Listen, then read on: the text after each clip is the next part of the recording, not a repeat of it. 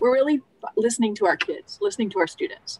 They said that's what they really wanted, if at all possible. Can we please do this all together? Because we haven't had that chance in a year and a half.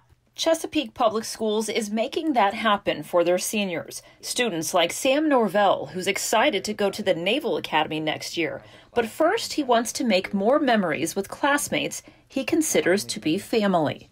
Prom was the big one. Prom was canceled. So we're trying to find some other things as a group and as a class. Just this week, Chesapeake Schools announced it will use the Ballard Stadium at ODU for all of its high school graduations, allowing an in-person option with the entire class present. We've taken this package that we've created and we've presented it to all the local school districts, and hopefully in the coming days, we'll be able to make some announcements about other school districts joining Chesapeake Public Schools. The stage will be set up here where I'm standing, and the graduating seniors will be out on the football field. And to keep it contact-free, their diploma will be placed on their seats before they arrive.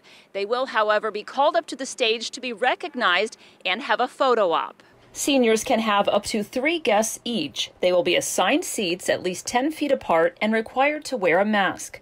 And they will live stream the ceremony. Which is great because now family members who wouldn't have been able to make it, regardless of COVID, can now watch me graduate, which is fantastic.